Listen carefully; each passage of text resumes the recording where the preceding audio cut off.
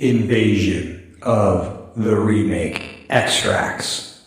Please stand by for further instructions. At this point, Halloween was a big deal, so everybody was looking for every special occasion, holiday, or whatever that they could get their hands on to make a movie, to make some weird horror movie. Oh, yeah. Well, that's part of how they got the budget for this film was he had a sort of a rough outline for a script, and they said, well, why don't you make it around a holiday?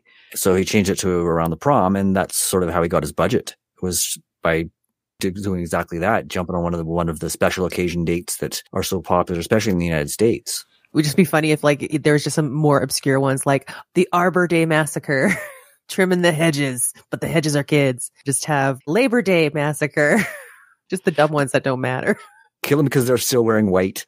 Yes, white after Labor Day. It's a deathly mistake. Subscribe to us on Apple Podcast, Stitcher, Google Play, Spotify, and all your favorite podcast platforms.